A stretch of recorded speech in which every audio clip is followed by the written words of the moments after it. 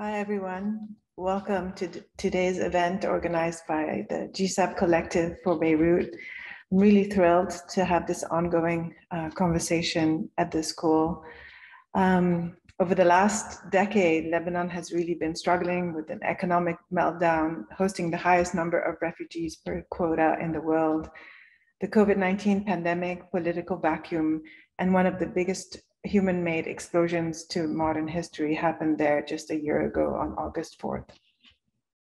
This event belongs to a series of works that shed light on the current state of Beirut and is part of one big conversation at GSAPP, thanks to our alumni, our faculty, and our students.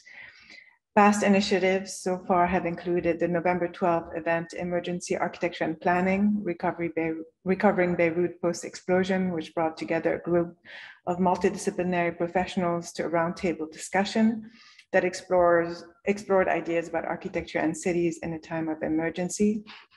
In the spring of 2021, the research seminar, Reconnecting Beirut, brought together faculty and students from all over the world to wrestle with challenging questions following the port blast.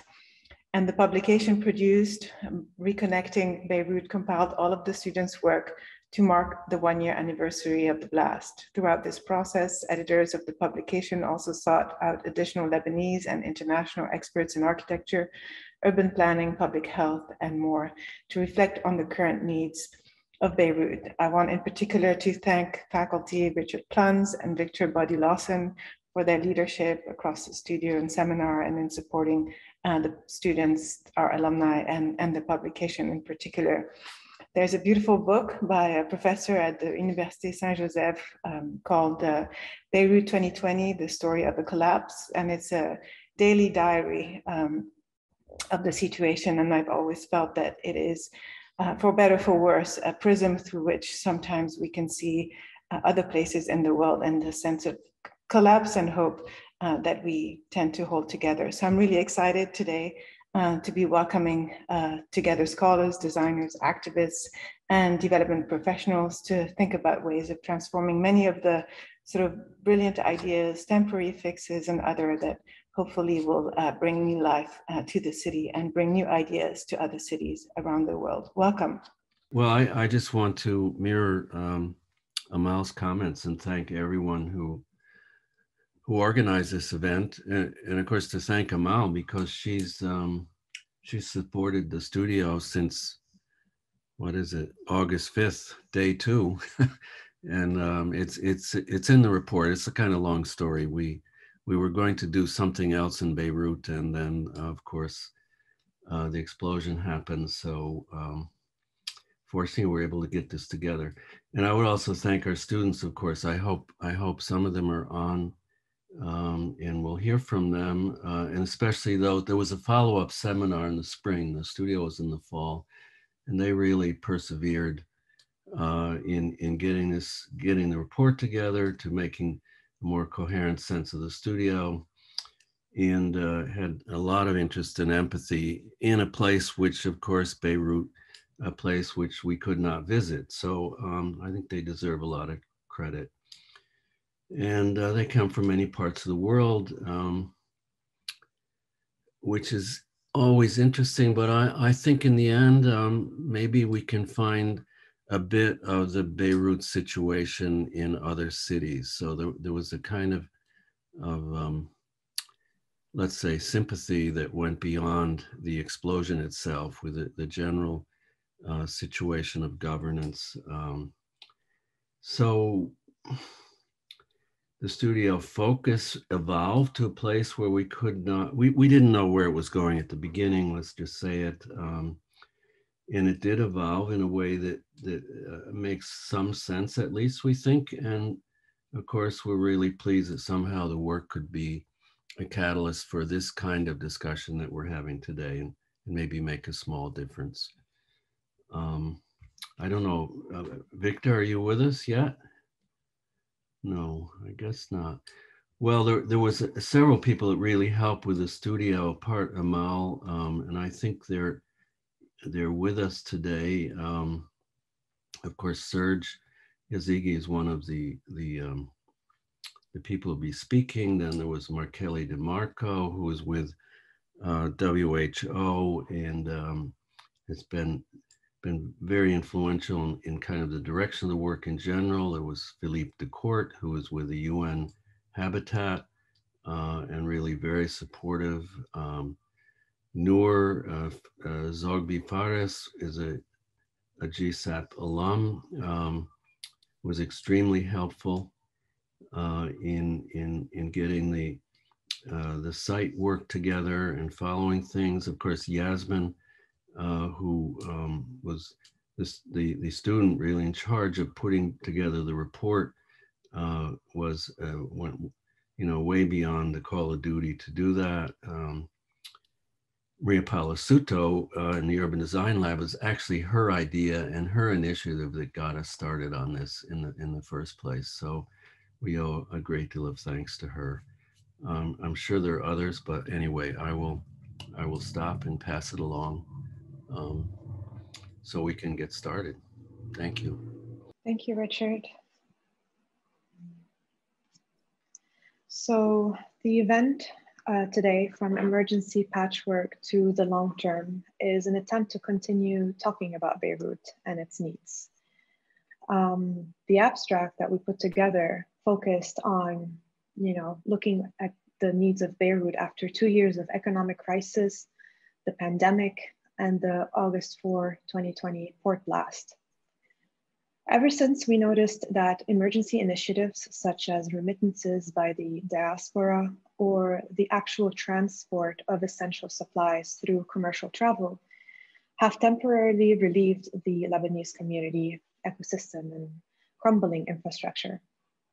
However, with no centralized or national organization in sight, such efforts are nothing more than patchwork solutions. And this is where our conversation is starting. So the livelihood of communities in Beirut today and beyond are really hinged on this very unsteady lifeline of supplies, be it food, medication, clean water, energy, and more. And our main question is, how can these initiatives of emergency patchwork transform to longer-term solutions and sustain systems that lead to prosperity? We have a great lineup of activists and people working in development, as well as urban planning and design, and much more in scholarship that are trying to find ways to make this happen. So here's a brief introduction of each of our panelists. And then each panelist will have a few minutes to present a short presentation, and then we will kick it off with some questions. So Amina Merkebawi is a former board director and Beirut Disaster Relief Fund Committee representative at Impact Lebanon. Born and raised in Norway as half Lebanese and half Norwegian, Amina started to develop a strong connection to Lebanon during her first trip 5 years ago while volunteering in a refugee camp in Beirut. Her passion for humanitarian work further unfolded through her engagement as a volunteer in Shatila refugee camp, as a mentor at Environment Academy, and involvement with several non-governmental organizations in Lebanon. With an interest and an academic background in emerging economies, and international development, Amina obtained her master's researching aid effectiveness in Lebanon at King's College London. Now she is based in Beirut, working as a youth innovation manager at UNICEF, which involves providing innovation and entrepreneurship opportunities for vulnerable youth, as well as applying innovation and creative thinking to humanitarian programming. Our second panelist is Elias Khalil, who is a member of Muwatinun wa Muwatinat fi Dawla, MMFD, which stands for Citizens in a State. It is a progressive opposition party in Lebanon. MMFD's specific aim is to turn the unfolding crisis into an opportunity for the formation of a secular, democratic, just, and potent state in Lebanon. Elias is based out of Canada, where he is an assistant professor of industrial engineering at the University of Toronto. Our third panelist is Manale Kahale. Raised in Lebanon, Manale studied landscape architecture at the American University of Beirut and holds a master's degree in lighting design from Parsons School of Design. She worked in the US for 4 years before deciding to go back to Lebanon and try and bridge both worlds through lighting. However, her return to Lebanon was much more difficult than anticipated with the unfolding economic crisis, the pandemic, and finally the August 4th blast. This catastrophe unlocked feelings of communal support triggered by the complete absence of any relief efforts on the part of the Lebanese government. And as a result, Manale decided to use her knowledge and experience to partake in relief efforts as a citizen and a lighting activist. Thus, Light for Lebanon was created in partnership with Light Reach, a program focused on providing rapidly deployable solar lighting solutions to support the residents of Beirut affected by the August 4 explosion. Our next panelist is Serge Yazigi, who is an architect, urban planner, and head of Yazigi Atelier since 2005. He's also a regional consultant in sustainable development in Mashriq and Maghreb countries. In parallel, Yazigi acted as a senior consultant for Dar al-Handasa, Talib and Partners in architecture and planning projects in Lebanon and the region between 1999 and 2009. He has led several projects financed by international organizations in relation to urban renewal and strategic planning in Lebanon and the region. In 2007, he founded Majal, the academic urban observatory at Alba, University of Balamand, with the aim of facilitating research and assisting localities in the formation of adaptive development strategies. He has also directed several publications in relation to planning law and regulation. Currently, Serge is an adjunct professor of urban planning and design at the American University of Beirut. Serge holds a PhD in contemporary history in the field of urban renewal from the University of Bordeaux, France. Finally, last but not least, Yara Akkari is an international development professional with more than 10 years of experience, including 6 years working at ARC Finance, where she was a project manager supporting renewable energy and energy access projects for the Inter-American Development Bank and USAID in Haiti, Uganda, and Kenya. As a consultant, she has expertise in project management, market research, business development, strategy design, monitoring and evaluation on topics including access to finance, community engagement, energy access, and climate change to agencies such as GIZ, USAID, UNDP, and UNESCO. Yara works as a consultant and team leader at GreenMax Capital Advisors in New York, and is also managing a women empowerment initiative between Centre d'Orient, a private soap company in Lebanon, and the UNDP. The initiative consists in training, mentoring, and increasing opportunities for low-income women in Lebanon. Yara holds a Master's in Development Studies from the London School of Economics and a Master's and a Bachelor in International Economics from Paris de Panthéon-Assas University. And I will have Iyad introduce the speakers. Thank you, Maureen, for the brief introduction for the speakers. I also want to thank Ziad Jamaldeen for joining us. People who don't know Ziad is an educator and practitioner. He teaches at Columbia. How are you? We're going to start with the presentations by the panelists, and then later on we're going to move to the questions. Please, it's going to be organic, a conversation. Everyone, please share your thoughts. We'll start with Amina Merkebawi. I just want to briefly introduce everyone to Impact Lebanon, the organization itself. It's funded by members of the Lebanese diaspora in London, following the Beirut uprising of October 17th. And the organization is 100% volunteer run. It composes now of a diverse group of 120 active members.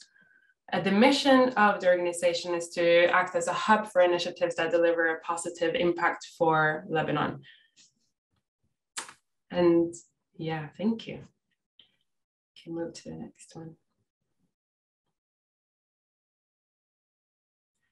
Yeah, so here you can see some of the areas, some of the members are coming from all over the world. It's very bottom up, grassroots driven. And it, you know, is actually drives by this collaboration between organizations in Lebanon and the diaspora itself. Following the Beirut blast, the organization set up quickly a crowdfunding campaign. We raised about exactly to $9.2 million. So as a volunteer organization, we quickly had to put in place organizational procedural measures. We launched a fund strategy and set up fund transfer processes, fund allocation and monitoring teams, and developing key partnerships to extend our capabilities to deliver the fundraiser's objectives. Eventually, we ended up funding 18 different NGOs within 6 verticals: residential rehabilitation, heritage rehabilitation, micro and small businesses support, livelihood, medical and hospital support, mental health, and community support.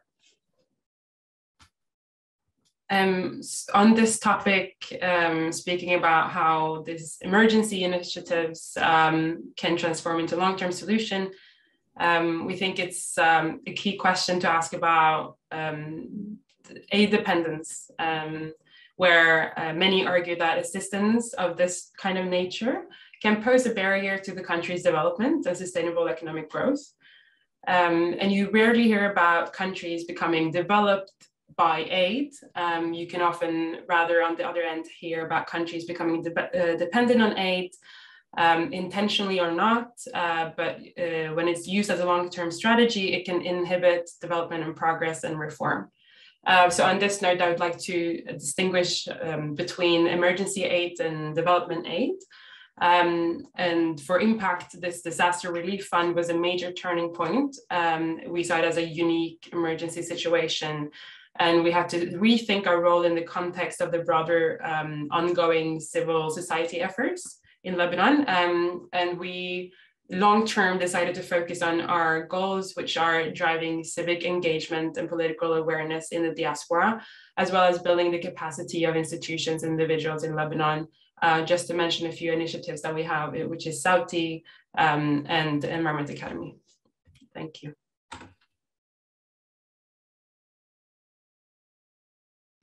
Thank you, Amina. Elias. Yes, thanks, Iyad and Maureen. And thanks to the GSAPP Collective for Beirut for inviting me. I'm representing مواطنون ومواطنات في دولة, or Citizens in a State in English, which is a political party in the opposition that was formed in 2016 in anticipation of the coming economic crisis, one which we now know retrospectively that there were many indices for that were, of course, ignored by the ruling parties and also by foreign powers who are interested in Lebanon. And unfortunately, at the time, Muwatinun's plea was not very effective at moving the state of affairs towards anticipating, recognizing, and potentially avoiding the crisis, which we came to experience in very ugly ways since end of 2019. But there arose this opportunity for our political party and other opposition parties to seize the moment and grow and try to actually form an alternative, a real political alternative which can get enough support and backing to make an impact. So in my presentation, I will try to relate our political objectives and goals to the questions of this panel, of this meeting. So the main question posed here is the following: the livelihoods of communities in Beirut and beyond are hinged to this unsteady lifeline of supplies. How can these initiatives transform to longer-term solutions and sustain systems that lead to prosperity? So in this panel, I try to argue for the following answer. Through our involvement as concerned citizens, and here I don't mean just myself. I mean also other Lebanese citizens and or residents on the call, our involvement within a well-defined transformative political project that can quickly lay the foundations to a civil state and initiate economic reconstruction on the basis of the interests of Lebanon citizens and residents. So there's lots of fancy words in there, and I'll try to break them apart in the next few slides. So by transformative political project, I'd like to contrast that with patchwork alone. So patchwork in and of itself is not necessarily a bad thing. In certain circumstances, such as following the August 4th blast, some patchwork was definitely needed and necessary in the absence of a functional state and also lack of financial resources to support any kind of reconstruction or emergency measures. But patchwork alone will not be sufficient in the long term. And this, I will argue, hopefully later on in the panel, is due to really just simple material economic reasons. So it's not bad on its own, it's just not sufficient. It might be necessary in some cases. And also transformative stands in sharp contrast with certain theories of change from inside the system, which have been kind of advocated following the formation of the Hassan Diab government a year and a half ago, where there were many PhDs on the cabinet, many supposedly highly educated, experienced, private sector experienced individuals there that ended up really not doing anything for most of the term of this cabinet. It was not active at all. And in the one instance where it did anything, which is one economic plan, the same plan was shut down by the same political parties that brought this cabinet about. So change from inside is not possible, hence the need for a project which is transformative and political in nature. Another keyword here is quickly. So time is of the essence. What I'd like to contrast that with is three other scenarios. One, which other individuals or opposition groups advocate for, is long-term incremental change. The idea that society might be sectarian, might not have recovered from the aftermath of the civil war and so on and so forth. Hence, we need a process of re-education that starts from the bottom up that might take a generation or two before its effects kick in. There's a clear counter argument to that, which we hold, which is that we would like to save as much of our current society as possible. The costs of that are not factored into any plan for long-term incremental change. So one must set the basis for protecting what we currently have. And by that, we don't mean just material resources, but individuals, people, etc., before we can start thinking about long-term incremental change. The other element that is also kind of in a race with any quick transformation is the risk of local regional settlements. So this is something that we are literally at the risk of at the moment with the Mikati cabinet, the risk that what happened following the civil war in 1990 happens again, where the main states that are at conflict supposedly in Lebanon come to an agreement and decide to refloat the same sectarian ruling political class to the detriment of the population. And third is the mass forced immigration and increasing poverty that is accelerating day to day. And any kind of long-term change will really not be able to help those people. The people we are losing now to good jobs abroad, or those who are taking risks with their lives, getting on small boats to cross to Turkey or Greece, we might never get them back. And that we think is a crucial factor to think about. So when we say a civil state, there's two main words here, civil and state.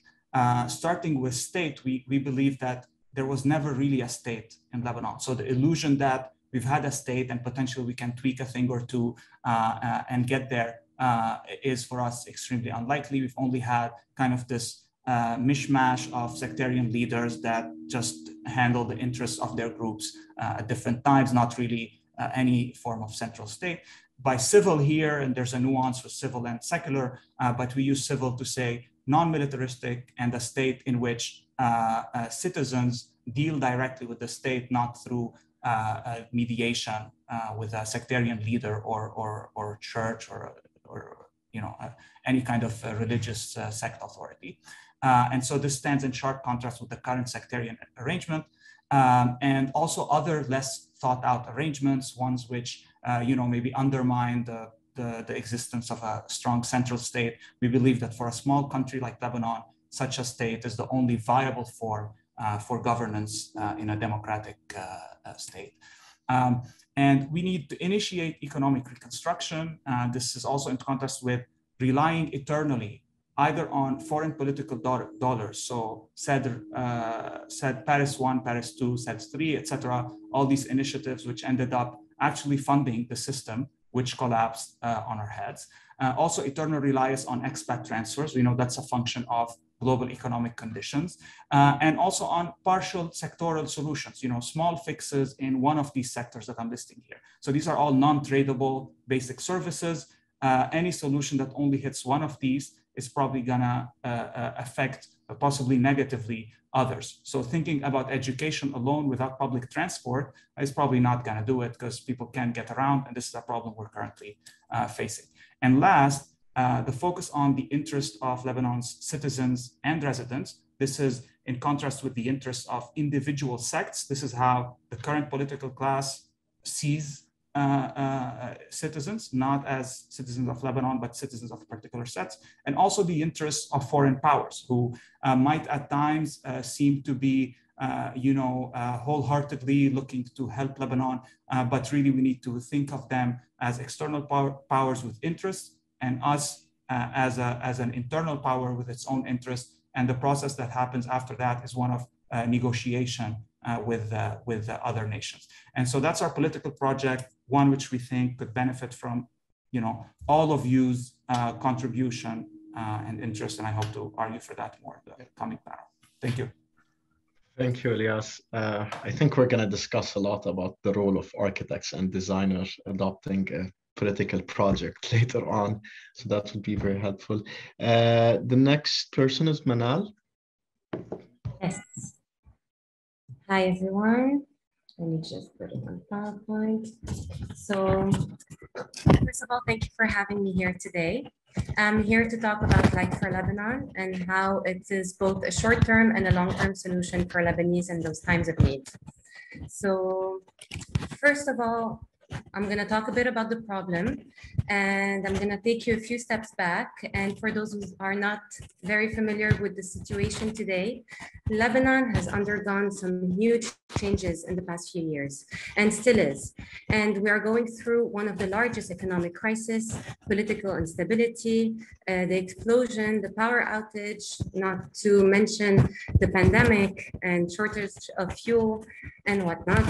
And all of this has led to some drastic changes in an urban setup and identity. And we can see this in our homes, on the streets, in the communities with the people, and in our cities that have now turned into ghost towns.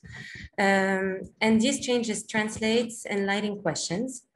So everyone, not just lighting designers, understand the consequence of the absence of light. Theft increased. There is already PTSD available all around, not available. There's a negative impact on the economy due to the closure of businesses, restaurants, shops. And as lighting designer, we looked at the impact of the blast on the lighting situation. And the questions we have asked ourselves are, first of all, what can be done now as an individual to remedy the sudden darkness? And this is taking into consideration that there is already an existing grid, that there are other aids that we don't know, we're kept in the dark of where they're going to be implemented. So we wanted to make sure not to overlap in our efforts and making our efforts temporary or go to waste. The second question we raised was what can be done now towards the long term? And this is making sure that there's existing products, it's affordable, and of course, with the future of design, sustainable, which led us to the third question, what do we need to rebuild a sustainable Beirut? So I was drawn to solar lighting. And of course, when we're in a state of emergency, we don't reinvent the wheel. So I reached out to my former thesis advisor, whose NGO operates a global solar lighting initiative for communities, which have been done in Haiti and in Puerto Rico. And we partnered to launch the Light for Lebanon program. So you can see over here, we have Light for Lebanon applies light tier model, and we have 3 scales. The 3 scales are, first of all, the portable lights, which are very quickly distributed for homes, for school, for cultural promotion in terms of playing around, having kids play around with light and use it in different ways. We also have security floodlights that are used at building entryways, and also in architecture and landscape, depending on the projects and what are the needs. And we have the street lights, which are used for brightening up the streets and the public sector. Now for the process, so for any intervention, first of all, we need to, what we needed to do is establish, first of all, jurisdiction, which must be coordinated with some governmental entity. In our case, it was the municipality and the army, since Lebanon was going through the emergency relief situation. So we filled out the necessary administration and legal paperwork. We then collaborated with NGOs that are already on the ground and connected to communities, because we need to help each other technically, and then engage with residents to hear out their needs and best address the community's context. Let people as well guide us towards the places they use that need to be revived with light. So when we are doing a project, the first things we look at are, first of all, of course, the location. We look at the road width and collaboration with and coordination with the building heights to see if there's enough sunlight coming in, and seeing the community to know who really is living there, how are they using the space. And we have a lack of public spaces in Lebanon. So just seeing the informal gathering spaces and listening to what are the spaces people want to use. So we started then by the process by doing a site analysis. I'm leading the team on the ground, and our US team includes expats who are the fundraiser ambassadors and the helping us raise the funds. And then we have a Light Reach team, which administrates the program and handles the logistics. We work with the volunteers to survey the night condition, and we test our products to make sure that the tools we're using are powerful enough, and if not, how to use them, where to use them. And we met with several NGOs to explore the opportunities and partner on existing and future renovation and reconstruction projects. And you can see over here, it was based on just literally going door to door, seeing what's out there and seeing how our products will start making an impact, hopefully, on the ground. So for the program implementation, we typically follow a collaborative process, and all the installations are done with our partner NGOs and local residents and any volunteer on the ground. So the portable were door to door, where we started handing them off. That was the fastest intervention. And then the security floodlights, which sometimes were used, as you can see in the picture here, for anytime with a sensor, anytime anyone enters a building, it goes to full brightness, or sometimes for landscape purposes, whenever we had canopies blocking any entryway or road. And the street lights, where we collaborated with the Live Love Beirut and installed a road leading to a hospital.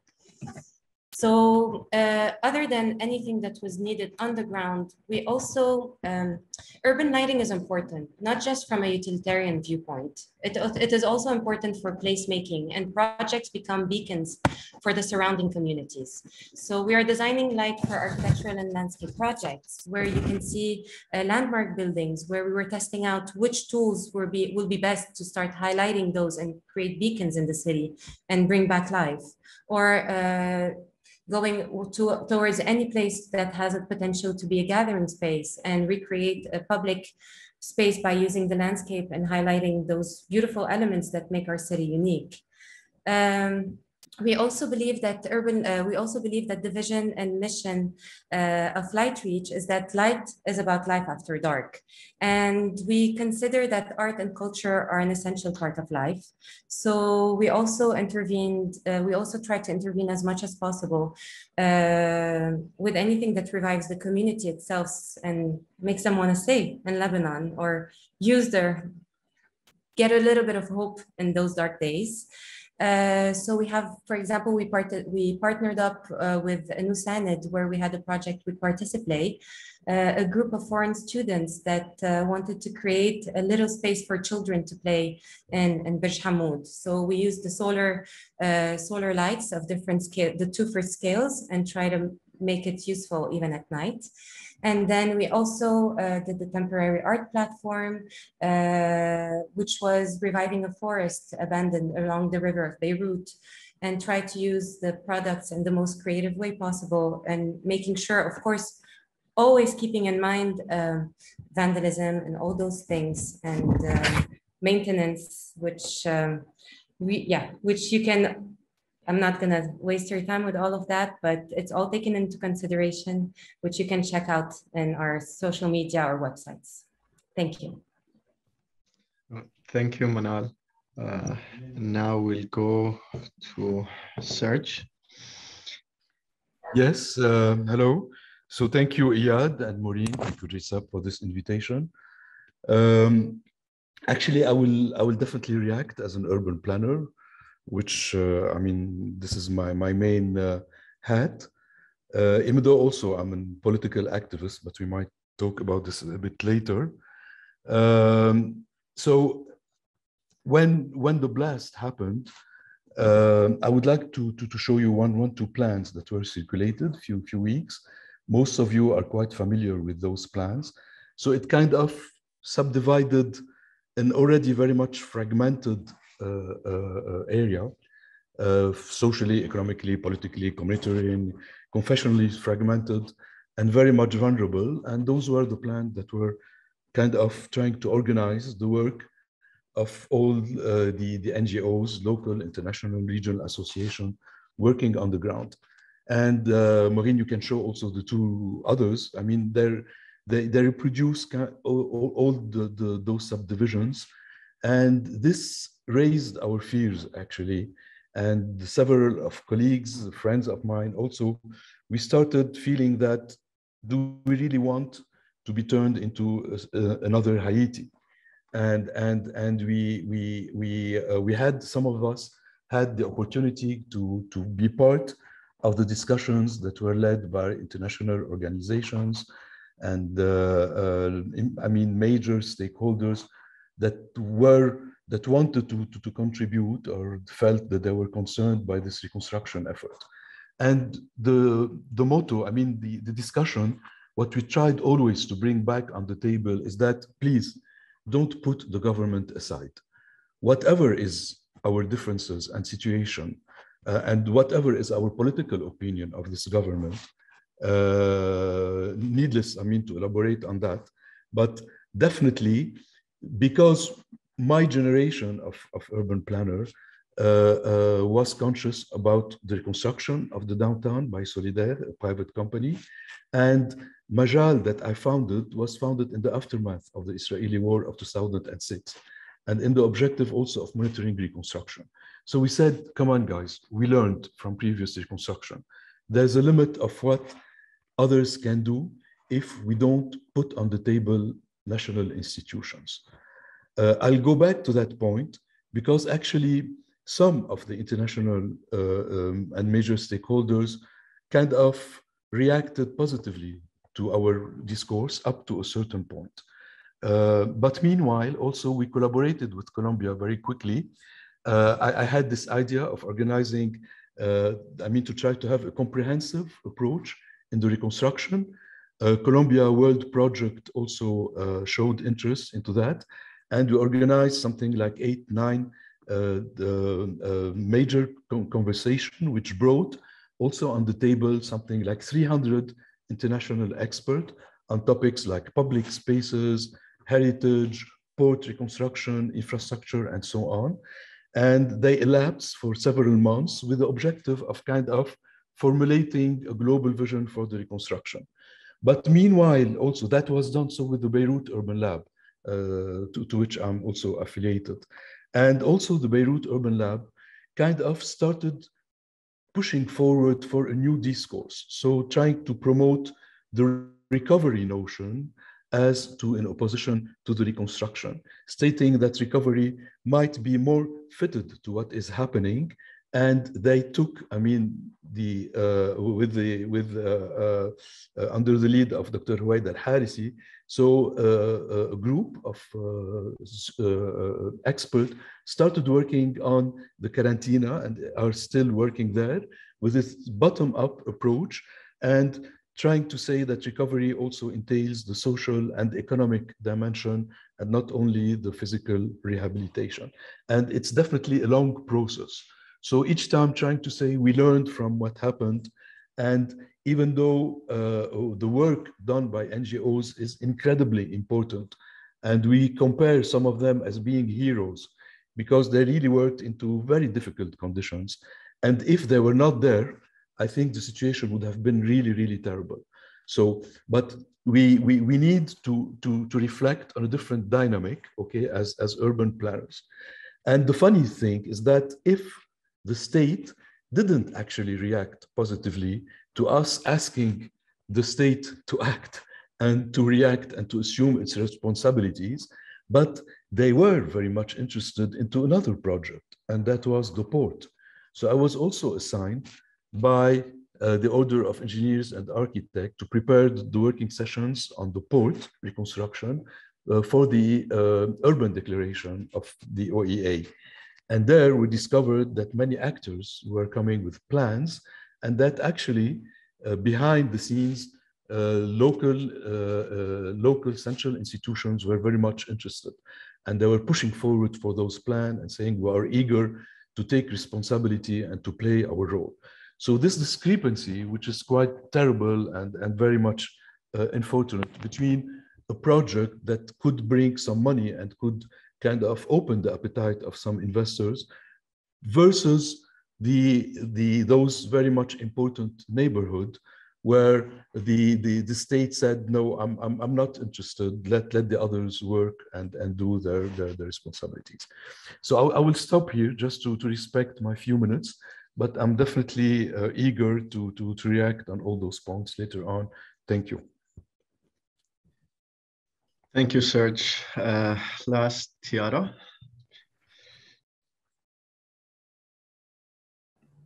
Yes, hello.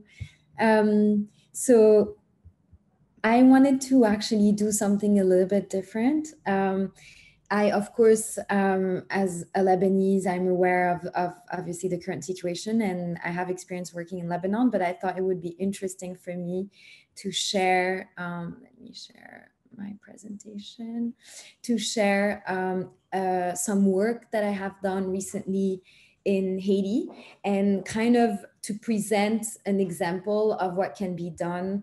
I'll make that sign bigger. Okay, what can be done in a country that has actually some similarities with Lebanon. So I just want to make sure you're seeing the full screen. So here, so I've worked for several years in Haiti. That was right after the earthquake. So as probably most of you know, there was a huge earthquake in 2010.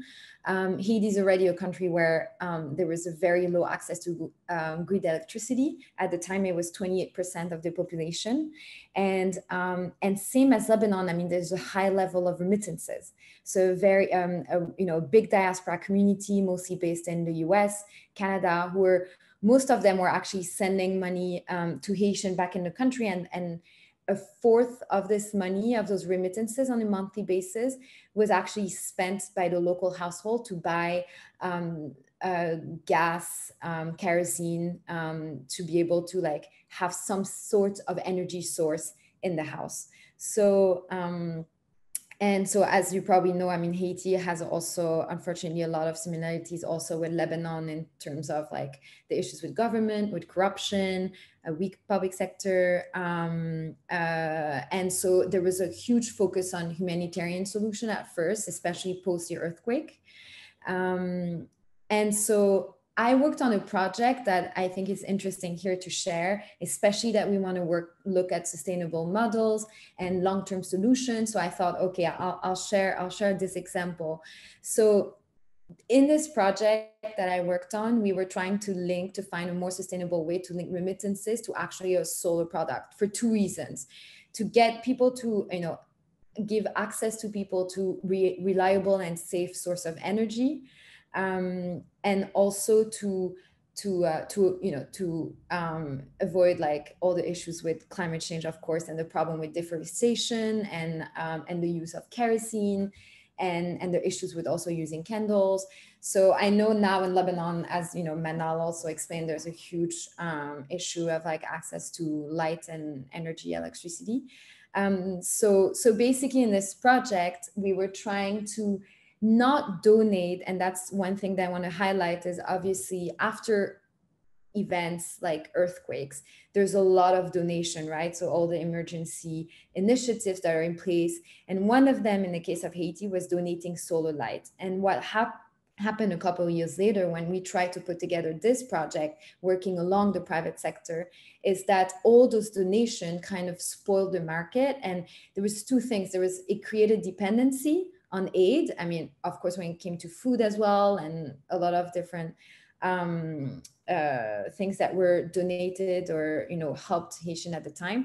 And it also created a distortion of the market. So you're not incentivizing the local people to actually pay for something, but they're expected to have it as a donation. So basically, in 2 words, that project we put together was trying to find a link between the Haitian diaspora, the remittances sent to the country, and enable them to place an order directly for a solar home system with a couple of lights, sometimes mobile phone charging, radio. Sometimes it comes with TV sets. I mean, there's a bunch of things that you could do with a solar home system, and trying to also find financial mechanisms so Haitian could afford the system. So that was like working with microfinance institution, or sometimes the solar product provider would provide some type of financing, payment in installments, in 4 months, 5 months, 6 months or more. And so basically the reason why I'm talking about this is really, I was trying to see, okay, what are the main differences between, humanitarian intervention, which is of course very needed, but then when you look at long-term solutions, and of course it takes more time to design and then implement a business model, but it requires market research. It requires what is really crucial is the identification of the local and international partners, and draft all the agreements. But usually the business solutions are involving the public and also the private sector, and the focus here is really on the private sector, as I know Lebanon has a lot of smart, engaged community. The diaspora is also very engaged in helping Lebanon. And so I think that putting all this private sector in use, especially at times where maybe the public sector could be a little bit of an issue, could be great. It's a great lesson learned as well for Lebanon. And so as I think a few people mentioned in our presentation, too much aid can kill aid in a way, because you're not incentivizing people to find local solutions. And I think what we learn now with the blast and the issue with the currency and everything is you need local solutions. You can't rely on importation all the time, or so yes, so I think and the last point would be the whole education, awareness raising, capacity building is also key. And that's one of the key of the success of a sustainable solution versus a more short-term patchwork solution. Thank you very much. Thank you, Yara, and thank you, everyone.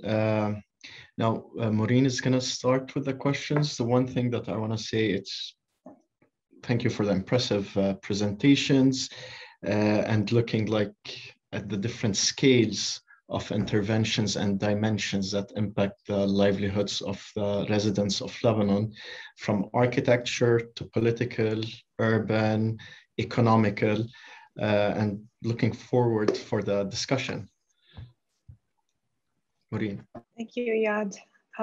One of the first questions we had prepared for the panelists is, in the wake of the precarious socioeconomic and political situation exacerbated by the pandemic, as you know, the Beirut port blast and the banking system failure, the country has been witnessing numerous emergency relief initiatives, as we saw in these presentations, as well as a grassroots organization to aid community initiatives, including rebuilding efforts, in-kind distribution of goods, resort to sustainable energy solutions, fundraising efforts, and much more. So our question really is, so from your experience as either a giver or a receiver and or an observer of such initiatives, what do you think are the structures, bureaucracies, and logistics needed for these initiatives to actually strive? And another question, follow-up question to that is that how do you find communities are reacting to such efforts? Here I can see a lot in, a lot of this in Amina's work as well as in Elias's work, but others, other panelists are also welcome to jump in. Go ahead, Amina. Thank you. Like you said, yeah, it's been part of our work for sure. And especially in an emergency situation when there's a lack of governance, you really you lack all these structures and bureaucracies and logistics that is needed. Eventually was started to develop slowly, but in the immediate response, it would have obviously been very helpful with rules and regulations, quality and standards, especially when it comes to reconstruction of buildings and infrastructure, for this to happen in a safe and a secure manner. Also do no harm policies in place, and in terms of effectiveness of the delivery, to have established coordination and collaboration in place as well. And all of this, especially when it comes to these immediate grassroots and NGO response, it happened kind of organically after time. But on the second note, when you asking about the community's reaction, the communities and the beneficiaries in these houses were kind of left as a decision maker on what kind of support do you need, what can you actually receive. There were NGOs visiting people in their homes, asking them about their needs. Several NGOs were, doing these assessments, visiting people. And you're leaving the communities and the individuals as a decision maker of what kind of aid do I need, what can I get, how do I wish to receive it. They don't know what kind of quality they will receive. Are there any rules and regulations in place? And this was questions I can imagine, for the individuals that were approached by these NGOs. There was so many of them, as you know, on the ground responding to the blast. So for these initiatives to really bring on good impacts, there is definitely a need of rules and regulations, logistics, and for aid to lead to development, it needs to complement a strategy, a national strategy, and an overall plan that fosters sustainability and development. And from Impact Lebanon's side, when we were selecting NGOs to receive funding, we hired a third-party vetting and quality assurance organization to guarantee that the supported donations reached apolitical, non-sectarian, transparent, and proficient NGOs. Thank you, Amina. I just have a quick follow-up question. So what was the process that Impact Lebanon went through to identify those beneficiaries that are not, not secular, not politically affiliated, et cetera? Oh, that's such a good question. So we got 150 applicants. We first of all selected based on the proposals. We had a partner in Qudrat that helped us skimming through the proposals. And as you know that we were based in diaspora, we didn't have the full overview of what's happening. It was very messy.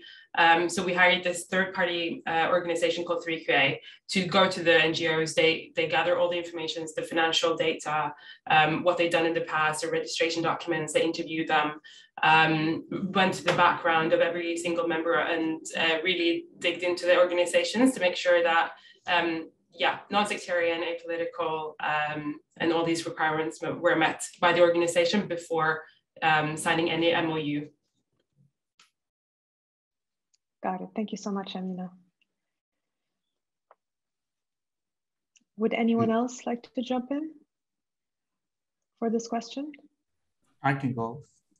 Go ahead, Elias. Manal, do you want to go? Manal, we can. No, it's okay. You can go first. Okay, thanks. So one of the keywords in the so I'll speak first as an observer of these let's say emergency efforts, but also as a receiver through my parents whose home was damaged on August 4th. So I got to see, although from distance, how they benefited from immediate aid. We're talking on the next day, basically. Help with picking up glass and just stapling some kind of half door to just close things off, and temporary housing with family and all those things which many people have had to go through. And this speaks to my initial point in the presentations, that such efforts we view are in many cases necessary but not sufficient. And so if we think about emergencies, two things come to mind. I really would like to minimize the chances of having more and more emergencies, maybe hopefully not some other blast or even climate emergencies, which many places in the world are kind of bound to run into in the next few decades. And we might be victims of that with maybe sea level rise in the Mediterranean or things like that. So there are things we can control and things we can't. If we wanted to have proper emergency preparedness, then of course there's a role to be played by a state which anticipates in advance possibilities.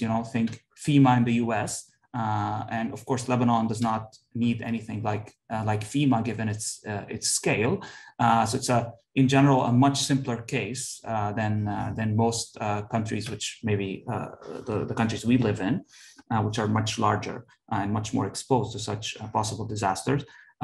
So there's that need, and even within NGO type contributions to relief after following emergencies, the question of just the basic logistics is also an obvious one. You cannot put together, a transportation network overnight if you wanted to, just chart a path to the transportation of certain basic materials and goods. That is something that should be kind of put together or set in advance as part of national development policy, right?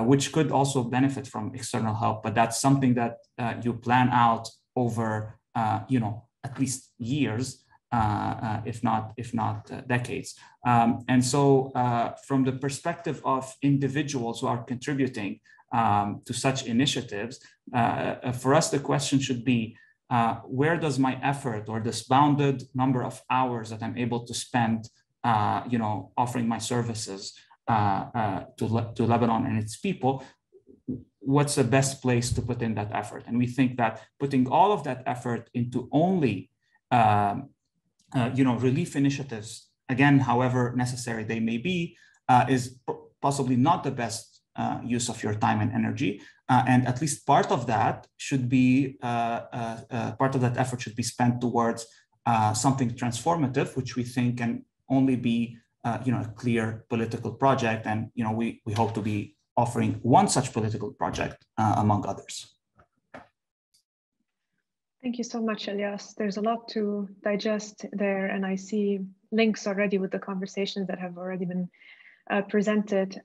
We will hear Manal's response, then we'll call on Philippe and Michele. Yes, sorry, I had a small power outage here. But so I just wanted to bring up just one topic about communities reacting to such efforts. And speaking of a sustainable solution, and solar in particular, there was a lot of skepticism at first. And our solution was to push really hard towards a pilot project to prove that it works at first. And the second part of it is give ownership to people.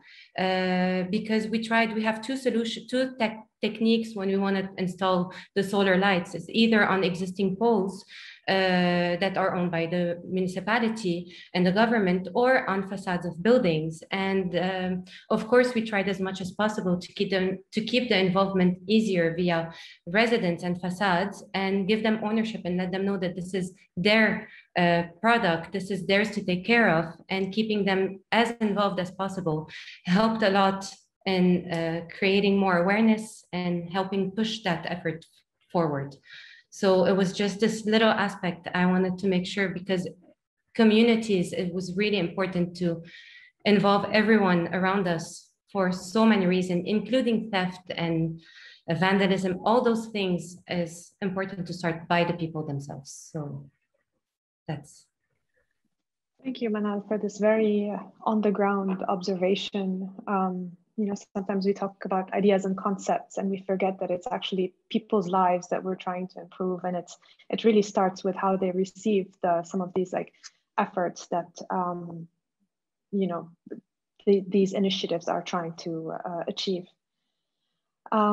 Next, we'll go Philippe Decorte, who is actually the head of UN Habitat Program Development here in New York City, and played a big role during the studio, as well as with the publication with Professor Richard Plunz and Professor Victor Bode-Lawson.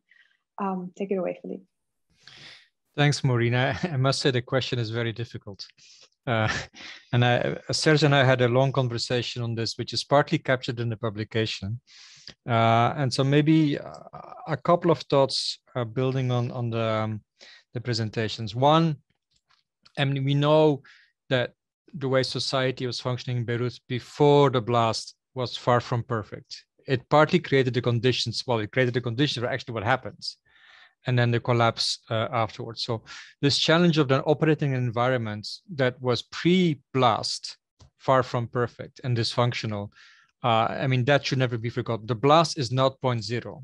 The blast is just a moment in a crisis that was happening already for quite a while. And so being able to craft a response that takes into account the pre-crisis or pre-blast condition, I think is important. Although exactly I talked to Serge, his point is important. You have to deal with government, with whatever government or governance you have in place. You cannot ignore it.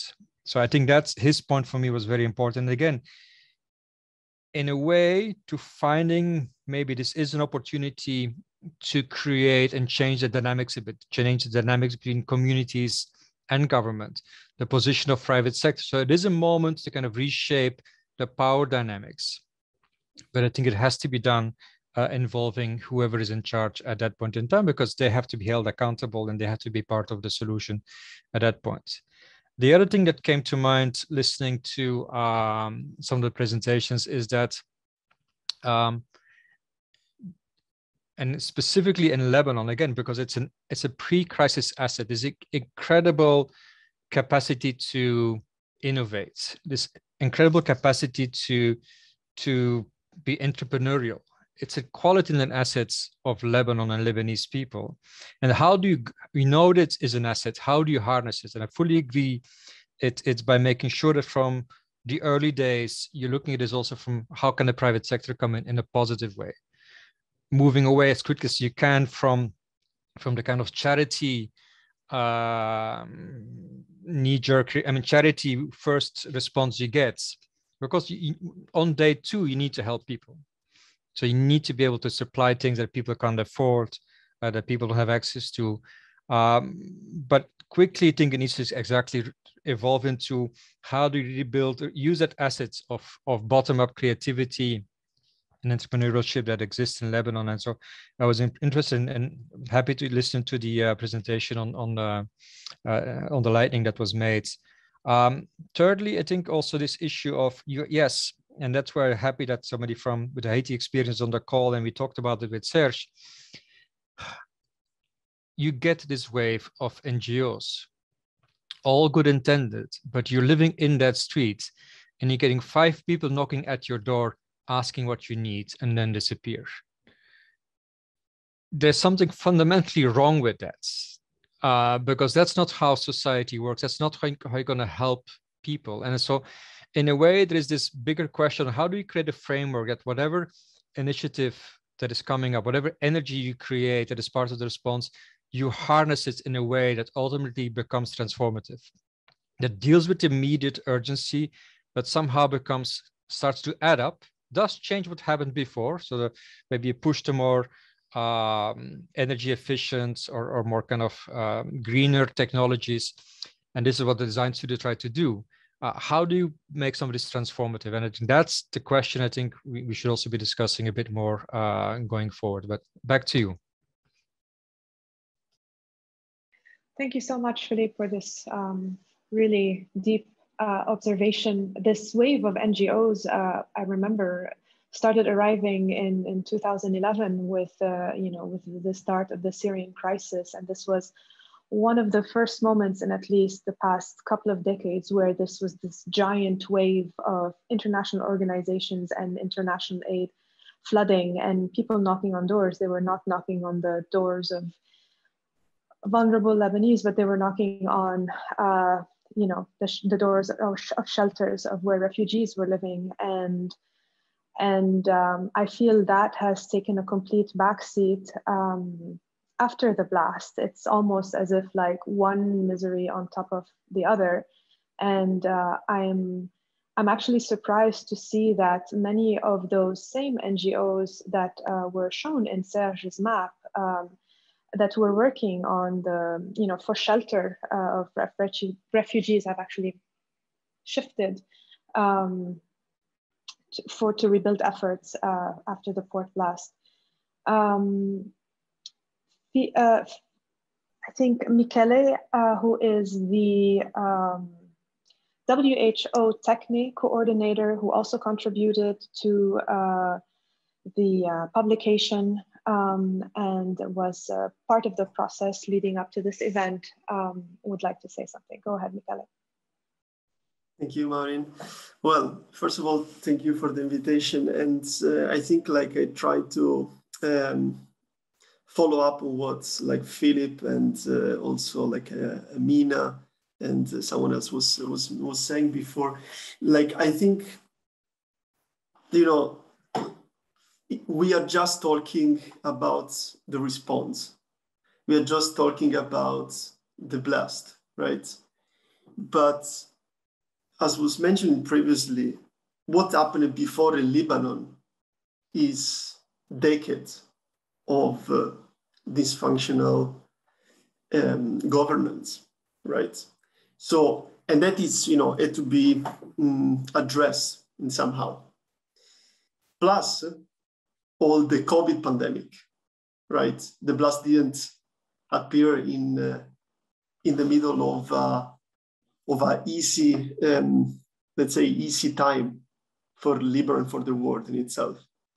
And again, I feel that including, several UN agencies, and of course several, and I'm part of a UN agency, and several non-profit organizations, developing organizations are just running behind the response, right? So we will be always late in all of that. if we are not trying to plan something, because we know that something is happening and will happen. Like we don't know exactly when and where, but we know that in certain countries and in certain regional area, they are more vulnerable for certain type of hazards. There are scientific map on that, from the climate to the complex emergencies, right? And conflicts. So when we are doing this planning, I think it's extremely important to, first of all, engage a different stakeholder, but trying to avoid that this becoming a business. Because I'm very curious to follow up and understanding what will happen with the reconstruction in Beirut. And in general, like how the country will be started to get up from this nightmare, no? So of course that we have to involve the private sector because where there is the money. But how and how we are going to control that there is not a misusing of funding in relation with the different stakeholders, including international organizations, right? Including international organizations, not taking this out of the mass, let's say, including the donors, because I think it's our, and I hope we are trying to do it, but of course everything is always low. How we are going to educate the donors to funding the right activities. It's very easy to funding response because all donors want to have a picture with a crying baby. I'm sorry to say that, but it's the truth. Very interesting what's happening in Mozambique that was always affected from flooding for many, many, many years. But the time when Mozambique started to receive a huge amount of funding because of the flooding was actually after a photo taken from the helicopter, like showing a pregnant woman giving birth on the top of a tree, right? So how we are going to educate the donors also on started to fund it, also the preparedness plan. And this preparedness plan, of course, have to be done together and in collaboration with, actually they have to be the main actors, like local governments, regional government, and of course, community. Because if you don't involve the community will not react in a moment that there is a response because they don't feel that it's their preparedness plan. They don't know what they have to do. And you cannot just educate the community after the response because it's too late. You're in a wartime. So I think connected also to the to what we are also working a bit more on the health part, and this also the way I contribute a little bit on the publication. I think it's very important that we are not trying to do and doing always the same error. Let's try to build on the lesson learned. And it's not just, the same phrase that we always say in the humanitarian sector, right? But really we have the experience and we have the possibility to do that. Now, the pandemic could be, of course, it's a disaster, but it could be a real possibility to make change. And what happened in Beirut with the blast, it is a possibility to rebuild the city in a more equal way. And I think this also, that is very important because, we are talking about the reconstruction, but Who will own the land on that? You know, how will be the reconstruction of this area? Who will be in charge of that? Would it be the regulation? So all of these are questions that to be addressed. Over.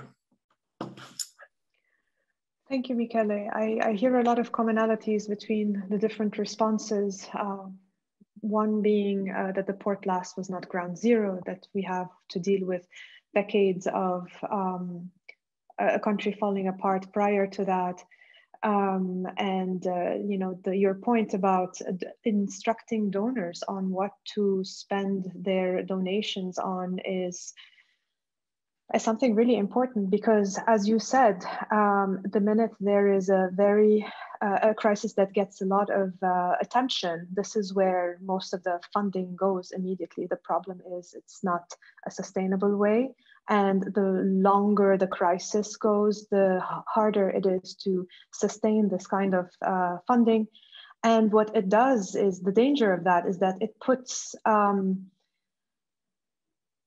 certain communities who are vulnerable ahead of other communities who are vulnerable. Yeah, we can talk about that for hours, but like, thank you for your you know, like positive hope that we, you know, this is a moment for change, be it through, you know, what we learned from the pandemic, or through this port blast, or through these different efforts, or it is definitely a moment for change. And this is why we're trying to keep the conversation alive, especially being from afar. It's important to, you know, it's one way for us to stay engaged. I see that Serge has a question, also a contribution, and after that, we're going to move to the second question. Thank you, Maureen. I would react on 2 points very quickly. The first is about this model of kind of now recovery, reconstruction is generated gaps. And I'll give a sample, which is quite caricatural, just to make things tangible. So you have sometimes some of the NGOs, because this also answers the question about how people reacted and what were according to their expectation and what were their reactions. So sometimes some NGOs really worked in a very comprehensive way, and they really answered kind of, they were capable of adapting to the needs. Some came with them some very specific entry points, and you ended up, and this is a caricature, definitely don't take it necessarily as such. So for example, somebody is kind of rehabilitating windows, some other doors. So you end up with some apartments that are kind of well rehabilitated, but the stairs that leads to those apartments is left aside and is not rehabilitated. So we ended up facing sometimes situations, again, this is really a caricature, but sometimes we found gaps, and those gaps, due to the severe economic conditions, inhabitants were not able kind of to fill the gaps themselves, and the state not intervening, so he's not filling those gaps neither, okay? So you can imagine the level of frustration of people in those neighborhoods, that they want to come back, okay? Even though they're facing trauma, some of them didn't come back due to the trauma, so they want to come back, but nevertheless, they're not capable of going back. Another thing, just to extend what Felipe was saying, and I agree totally with what he was saying, but I would say that Solidaire experience learned us that even if the private sector is present and strong and willing and aware, if the public sector is absent, the reconstruction will never happen completely to the benefit of the inhabitants and population. And we've gone through this. So Michele, yes, you're completely right. We should learn from those experiences. And this is why from the beginning, we're saying we cannot do without the state. They need to assume their responsibilities, not only for the later phase, but because the model of reconstruction itself won't be fair, won't be just, won't take into consideration what are their needs. And we've been through this process before, and unfortunately, we're in a way reproducing that. And especially now on the port, I'm very much afraid that the model of reconstruction, if it happens now within the very weak model of governance that we have, within this very high level of vulnerability that we're facing, we might end up again with a model that is not at all in favor of the inhabitants and the long and the sustainable development of those areas. Thank you. Thank you, everyone. I think somehow your answers just channeled our second and third questions. So we discussed a lot about the relationship of resident to resident and to the state, and Serge at the end, like it is important to have the state involved. So we're gonna skip to the fourth question. Since we touched on these topics, and if you feel like elaborating anyone more on these topics, please go ahead. As a relatively newly formed nation state with limited resources, a dysfunctional political system, and under constant threats from opposing regional regimes and ideologies, Lebanon has been surviving on foreign aid to sustain itself, which has put the country and its people at the mercy of foreign oil, and sometimes at direct and indirect foreign intervention. Do you think these localized projects can plug into a wider regional project that protects the interests of Lebanese residents and neighboring communities? So I think maybe Elias can jump in as well. Yara, maybe you can talk about the experiences and how to connect with Haiti and other areas worldwide and try to create alliances, and everyone else is welcome to. Okay, yeah, I can start. So one word that comes up in multiple of the questions is the interests. The public's interests, the interests of Lebanese residents, etc. We think that doing politics is defining what these interests are. So think about any sectoral measure that you might take today to try to fix things. Any such measure would kind of invariably help some people more than others. So for example, measures that you would take in education might favor the public education sector and hurt the interests of the private education sector, which in turn hurts the interest of kind of certain, certain churches, certain, etc., and so on and so forth. And so as part of political work, we should first define what these interests are. And that, of course, is there's no kind of right or wrong or, systematic, methodic answer to get there. That is where political choices, what we think matters more as part of our political beliefs, comes into play.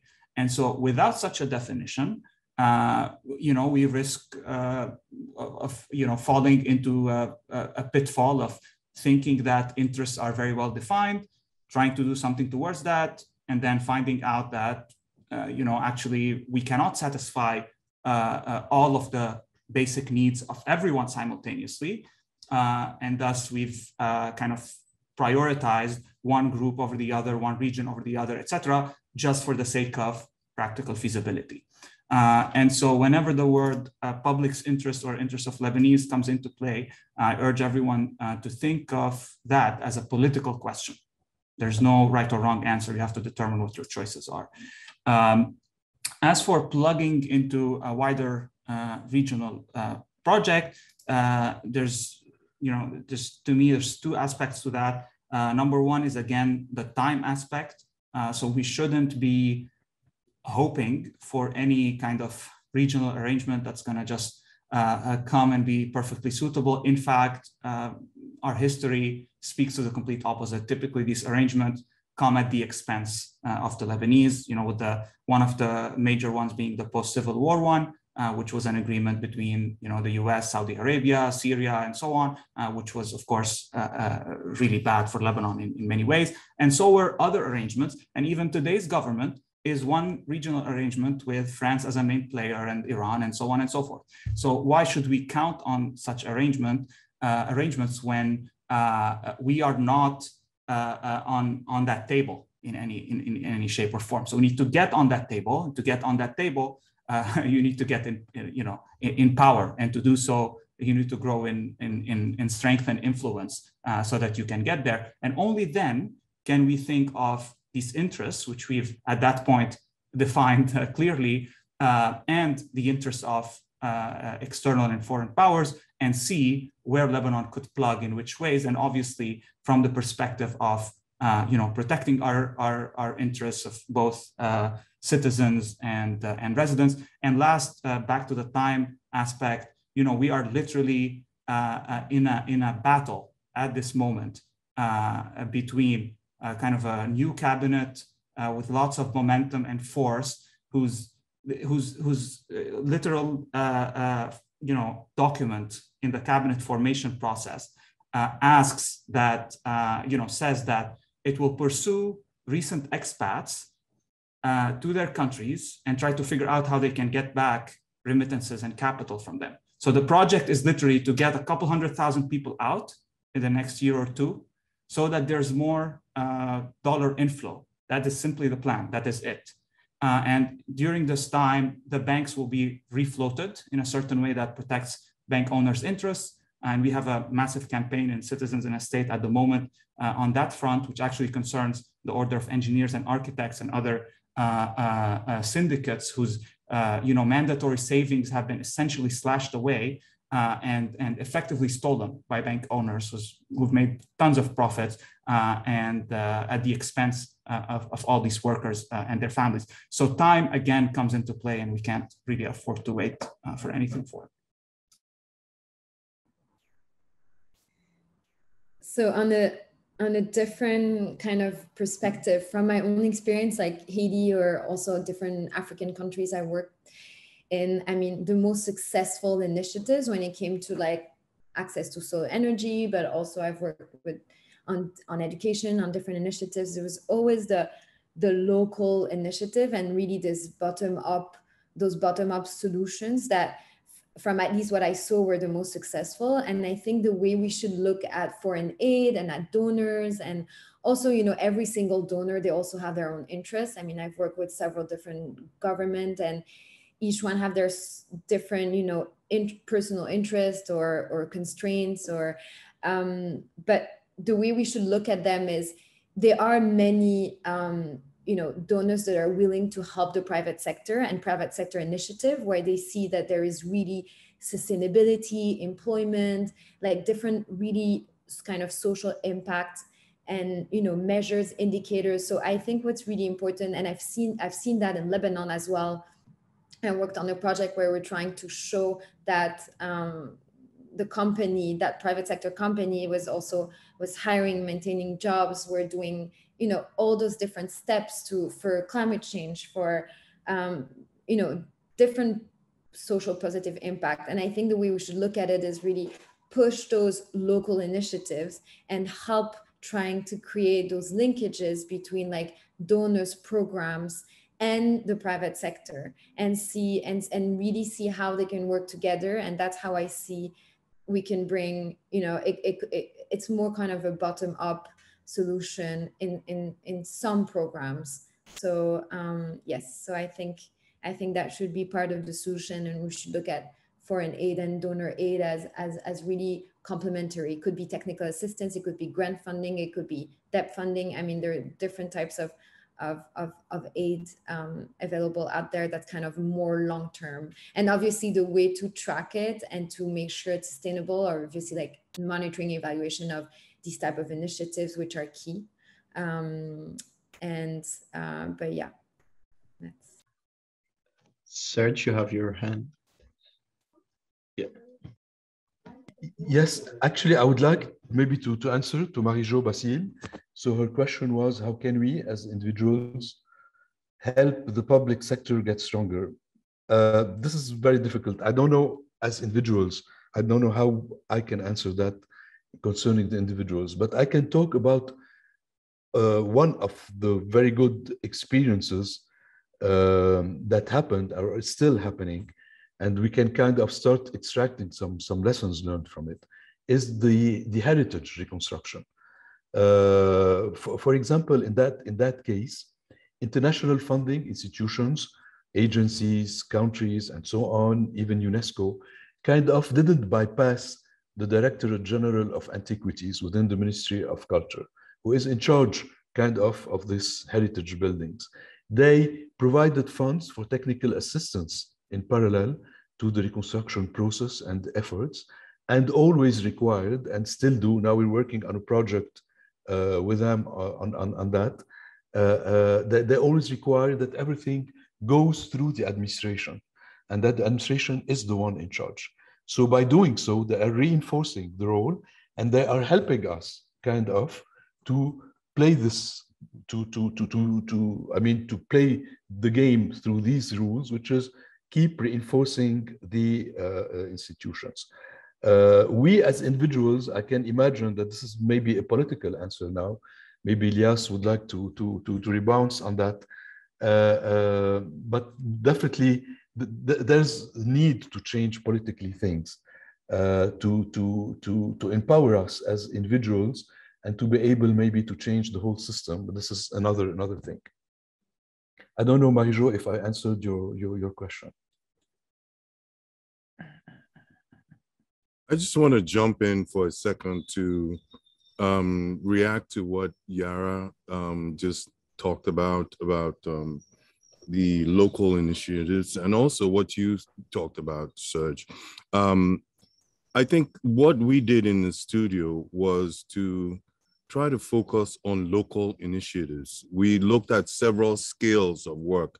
Like this conversation is really on a political policy level, but the studio looked at how one could empower neighborhood organizations so that they could now, instead of the NGOs or link with the NGOs or link with the donors, they could implement small projects which would essentially build up the community.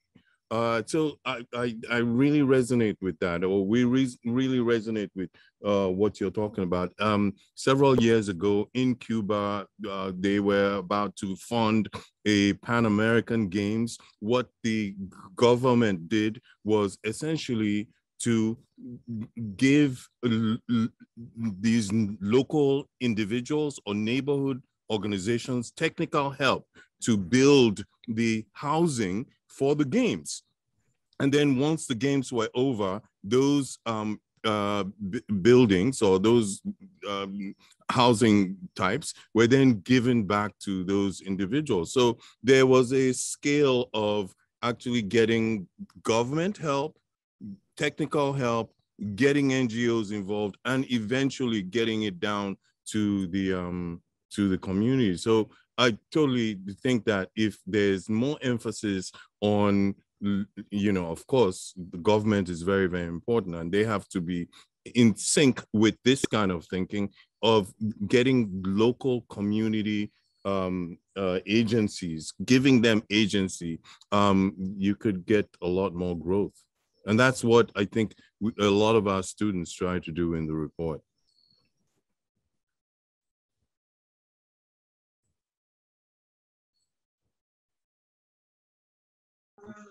Okay, I think we're running over time.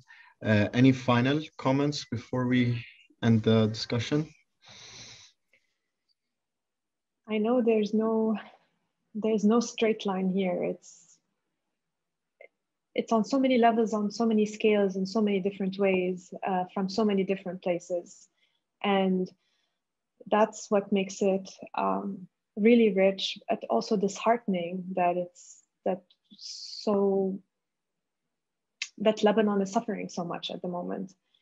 But yeah, to Iyad's point, we can talk about this for hours, of course. But do you have any closing comments or final thoughts you'd like to share with everyone before we end?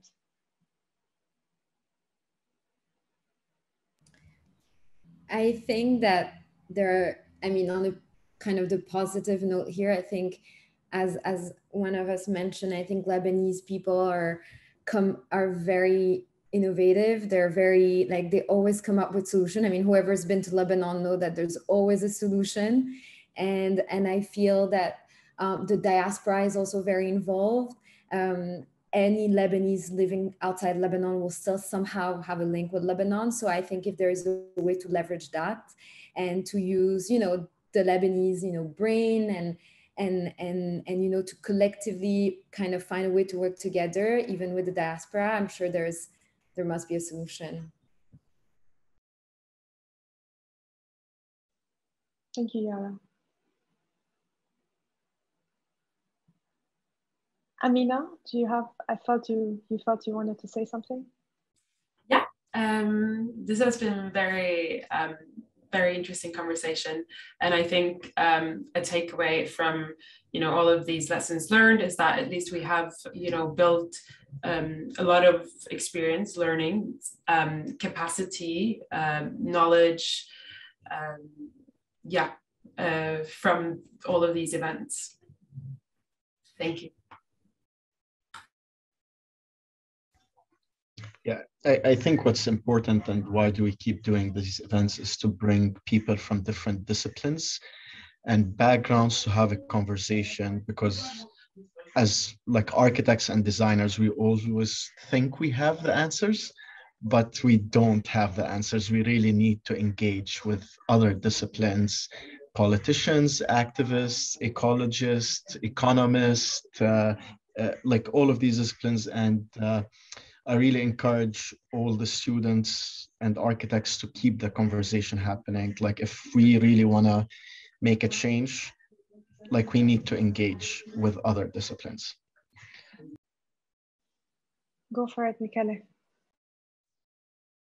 Yeah, I just wanted to, first of all, like, thank you for the invitation, because I was living a bit in Lebanon, so it's always a great pleasure to be involved when talking about the country.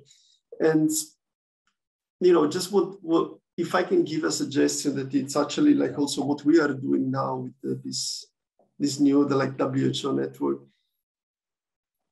At least I'm finding that it's much easier to change big institutions. And when you are talking and starting from the technical perspective, so that is actually change a lot the life of the people. That should be our main point, right? I don't know. If I was working a lot, like in the Palestinian camp, like in Beirut, for example, like there are a lot of technical modification that you can do it. Electricity, water, ventilation. Already, if you tackle these three, you improve the life of people with huge, huge impact. And of course, when you are talking about small technical initiative, basically it's much more easy because you are not under the radar to be blocked. When you just started to take it can be parallel, but if you started to take the discussion as much higher level into a political and policy level, is of course a much, much longer like way to go. That have to be done, but we cannot wait for that to improve the life of people. So I think it's this I think like would be like one of my like suggestion like for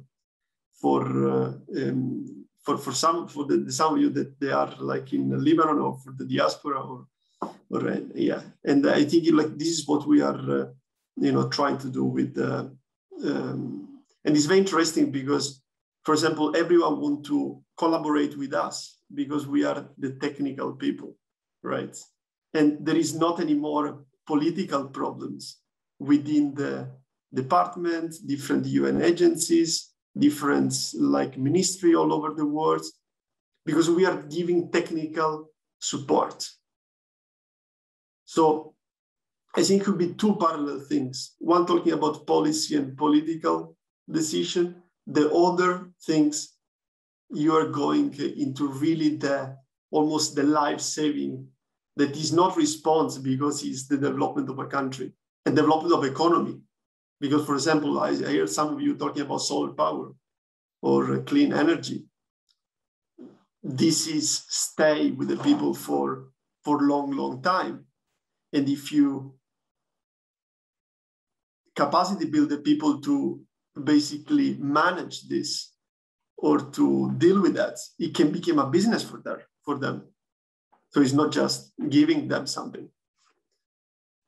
Over. Thank you so much, Michele, for that final comment. It's actually a great wrap up, which represents many of our panelists here. You know, we have Manale working on, lighting, and it's this very technical way of doing activist work. Amina through Impact Lebanon as well. Yara working in humanitarian situations and trying to bring lessons learned from different places. Serge working on the regional level of master planning and rethinking how to connect neighborhoods together, and Elias probably hovering and thinking more of a that political level, which is going to definitely take much more time. And I agree with your comment. The technical stuff can really help people, better people's lives very quickly. But of course, without the right policies in place, all of these technical solutions are very futile and they can disappear overnight if there's nothing really to, like a solid policy behind it to back it up. And that was really where the question for this event started. Like, how do we turn these short-term, ad hoc initiatives and these efforts of, brilliant people like yourselves who are working from different parts of the world to just help in any way you can and putting your expertise in any way you can to help at any level, and having in mind that actually it's very complex. It will take time, but we're seeing some progress. In Lebanon, I would say we've never stopped seeing progress. We've always just stood up and kept walking. And I love this about my country. And I love this about your work and how it's, being showcased here. And we would be very happy to continue this conversation in future events and future collaborations. Please stay connected, and I'm sure this event will provide exposure of your work to other people around the world who may end up connecting with you or reaching out to us to connect with you. And we would love to, keep this network growing. Thank you all for joining us, Iyad and I and the collective. Thank you for Dean Amale Andraos for making the time to be here. Thank you for Professor Richard and Professor Victor for giving us the time and space and the first bump up through their studio and pushing this further to the publication and engaging more stakeholders. And I know it's very late in Lebanon right now, so thank you again, everyone, and good night. Thank you.